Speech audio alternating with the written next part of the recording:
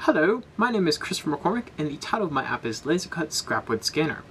The ultimate purpose of this app is to reduce the amount of waste that laser cutters produce by making it easier for users to use scrapwood. The target audiences of my app are schools, fabrication labs, makerspaces, basically anywhere where a laser cutter is present.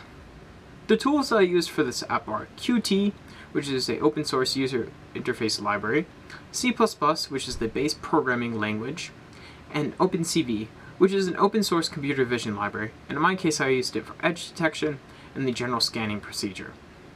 So here's the app right here, as you can see. That is a preview. That is an OpenCV preview. Open file, save, refresh, separation distance adjustment, threshold adjustment. Let's go ahead and open a file and demonstrate its viewing capabilities. Let's see that one.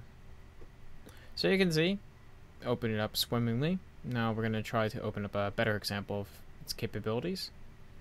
Here's a scrap piece of wood, and we want to get that center hole outline. So we go and tweak the settings in the bottom right. In this case, we're going to first look at the threshold.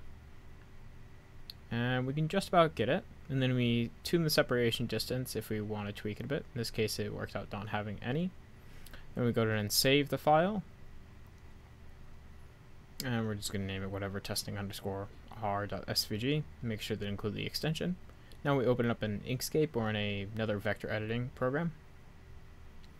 And you can go and just open the file via that. Go and look for testing_r at the bottom. And there you go. You can see the output of the image. Output's in red lines because most of those coders tend to work with red lines. And you can go ahead and drag and drop any previous objects on there. As you can see, here's an example one, and the output.